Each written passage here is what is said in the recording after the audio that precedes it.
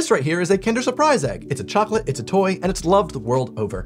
Except in the US, where it's actually banned for reasons you're probably not aware of, because I wasn't either until I researched this video. I'd heard many rumors, none of them were true.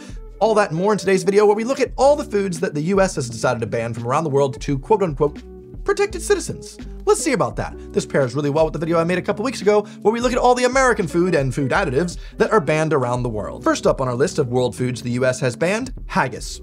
Wait, haggis, the Scottish dish that I had to learn about to get my British citizenship, came up specifically in my British citizenship test video? That haggis? What's wrong with that? It's pretty much a mixture of oats and spices rammed into a sheep's stomach, sheep liver, and sheep lung. But it's been banned in the US since 1971? What gives? It's one of the specific ingredients. Is it sheep stomach? No, sheep liver? That's totally fine. Sheep lung? Banned! That is where the US FDA draws the line. Well, I guess that makes sense if you think, but no, it doesn't. Despite real haggis being banned in the States, you can buy lungless haggis, which is a really weird sentence to say, but if you are caught with traditional haggis in the USA, you will be fleeced of your money because you have to pay a fine. Okay, it's illegal. I'm done with the sheep puns. He said sheepishly. But the whole sheep lung thing is another reason why black pudding, a pivotal part of a full English breakfast, is also banned in the States. Absolutely no lungs allowed. And so they replaced the black pudding with more pancakes and syrup, which is actually just corn syrup. Look it up. Most American pancake syrup has no maple syrup in it at all, is just high fructose corn syrup. Sometimes I just want the corn syrup rather than the maple syrup, and it's like a third of the cost. Number 2, now this one actually wildly surprised me. Have you ever heard of Tonka beans? If you're an American, you're like, I know what a Tonka truck is. Well, yes, imagine a Tonka truck, except don't do that because it's a bean.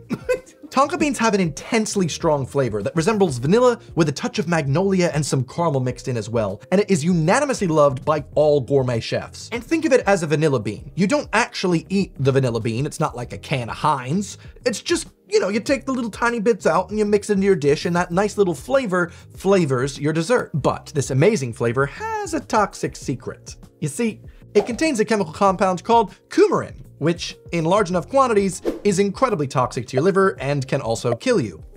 Yikes. So once a study had found that dogs and rats died from just 2 teaspoons of the stuff, the US FDA officially banned Tonka beans in 1954. However, it is such a ubiquitous ingredient in gourmet cooking that gourmet chefs will continue to illegally import Tonka beans into the States, despite the fact that the FDA have actually performed raids on different chefs' kitchens, going straight to their spice cupboard, being like, show me the beans. It's quite wild. Yet, despite the fact of there being threats of raids and also it being illegal completely, the US is still the #1 importer of Tonka beans around the world.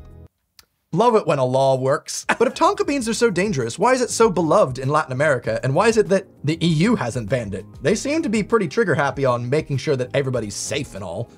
Lame. Time to finally use those math degrees I got. All right, let's do some math here, okay? So, did you know that an amount of coumarin enough to kill you would be 1 gram? All right, so we gotta avoid having 1 gram. How many Tonka beans would it take to have 1 gram of coumarin? Well, that would be 30 whole beans. However, like I said, you don't eat a whole bean. It's actually used for flavoring a dish. Now, how many flavorings can we get out of 1 bean? Well, 1 Tonka bean results in 80 dishes. So 1 bean flavors 80 dishes. And since you need 30 beans in order to have a toxic amount of coumarin in your system, that means you'd have to have 2,400 dishes worth of Tonka beans in order to have a toxic effect on your body. Americans do eat a lot though. So the US FDA might have blown things a little bit out of proportion with the Tonka bean, but luckily for me, I live in the UK, and the UK and the EU still have freedom to eat Tonka beans. Also, I do find it really weird that this was the hill the FDA decided to die on, because coumarin is also in cinnamon in a lot higher quantities, and yet that's fully legal. So, I wonder what rival to Tonka beans possibly paid the FDA for that law. Now, mustard oil isn't really a popular cooking ingredient in the States, but it really is with most Indian cooking, and it has been used in Indian cooking for centuries. The thing with mustard oil is it really has that intense mustard flavor that packs a punch, so you have to use it sparingly. And you also have to use it sparingly because it does have some toxic chemical compounds in it. Mustard oil contains high levels of erucic acid, which is potentially linked to heart problems. For this reason, the United States FDA have banned the use of mustard oil in all cooking practices. But that doesn't mean you can't find it on USA shelves. You see, there's a really easy loophole for this one. I've seen it before. You just gotta slap a label on it that says, "Not for human consumption." But, you know, whatever you do with it after you buy it, that's up to you. I don't know, use it in a soap. Give it to a child to give to someone else. Treat it like a pet rock. Helps me go use the loo. It makes me feel like I'm mustard. Oil be sorry for that.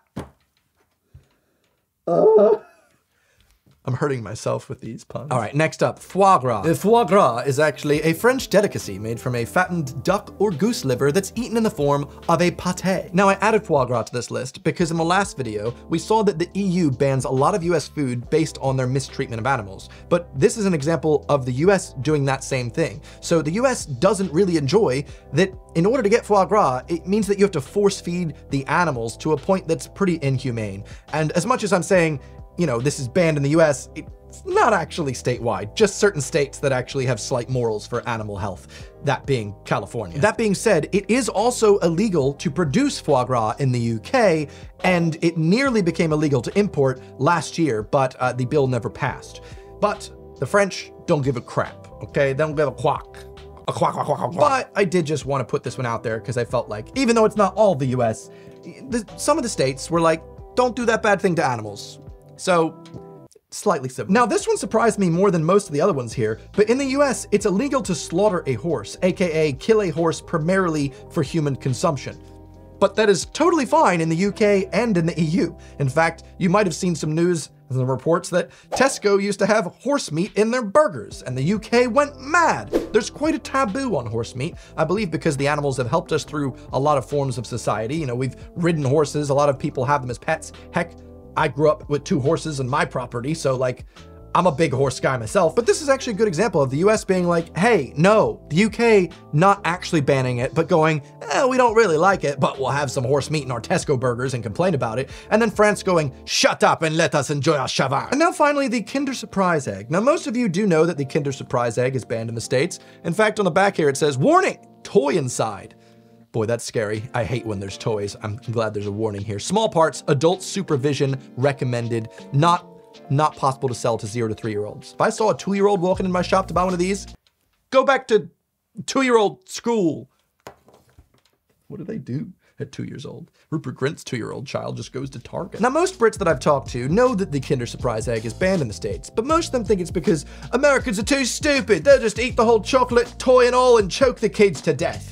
That's not actually why. And quite insensitive, first of all. The truth is that the US placed a ban on Kinder eggs before Kinder eggs even existed. You see, in 1938, they placed a ban on food containing non-nutritive items, aka the toy inside of a Kinder egg. And this was a full 20 years before the Kinder egg was even invented. Companies would just invent things and go, use this for a cold, use it for a sore throat, selling it to people, not realizing, because they didn't actually do any research, it was actually poison. So many Americans were poisoned, so many children died from this poisonous cough syrup that basically the president had to be like, whoa, hold on, we need a foundation to look over all the food and drugs that are entering our American citizens' bodies and making sure they're all safe, or at least that a really rich corporation is going to tell us that they're safe. And then the FDA was born. So it might be an archaic law that prevents the Kinder egg from being sold in the US, but you can still get the variant of the Kinder Surprise called the Kinder Joy, which isn't really as joyous. It's basically a half toy,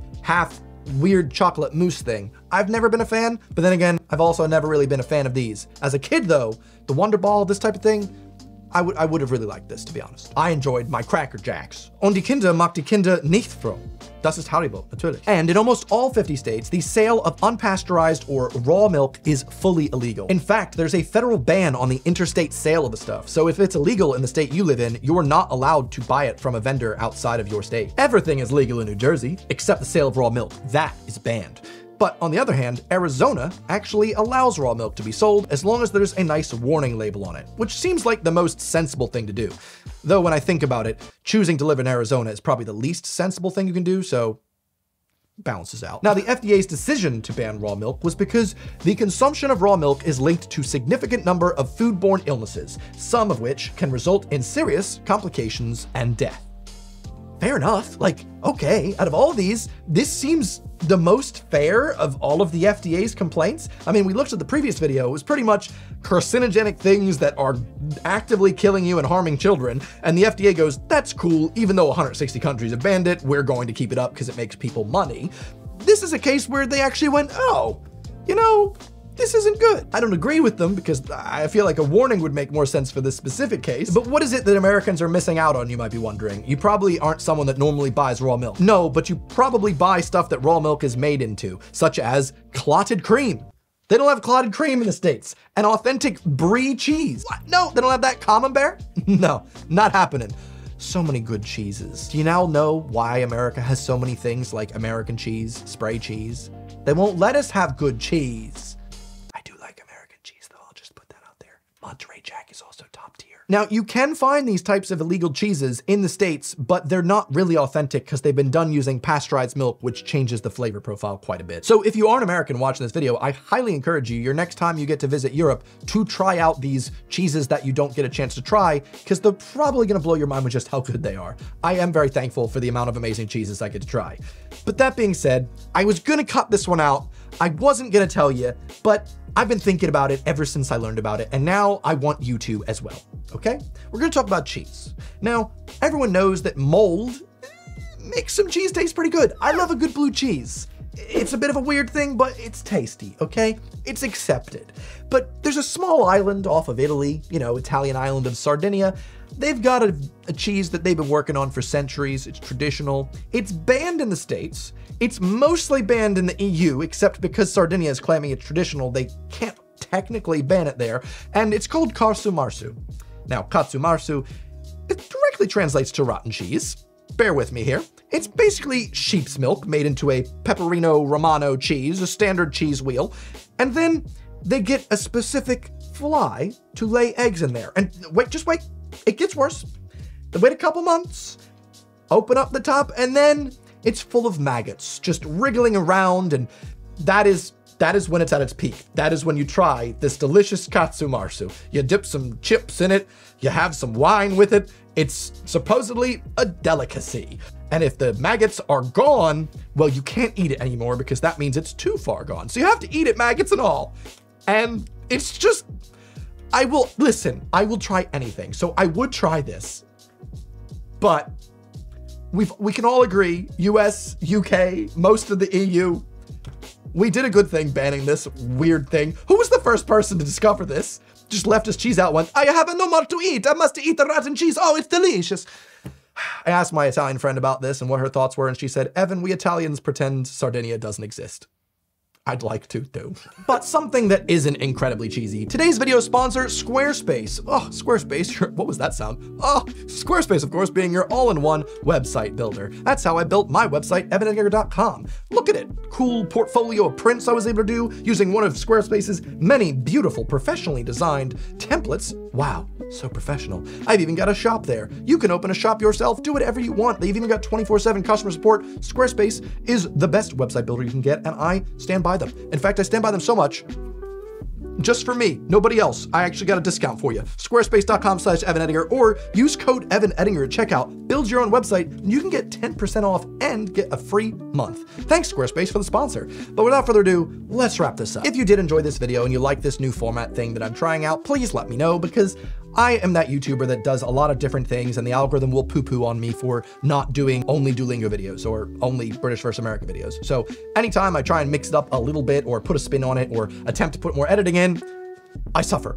So thank you for the support over all the years. Very much appreciated. But if you're not fully filled in on interesting food facts, I did make a video looking at the most popular student foods across Europe, so I highly recommend you go check that one out. Anyway, thanks for watching, and I'll see you next Sunday. Goodbye. I don't want to live there anymore. You can't buy good cheese at the grocery store. Everyone gets around the food laws anyway. God, how useless is the FDA? Mustard oil contains high levels of erucic acid, which is potentially linked to heart problems. What Scooby-Doo? Scooby-Doo's trying to go to sleep and have a productive dream cycle. He's like, Ruh-roh, Reggie, I'm trying to lucid dreaming. No.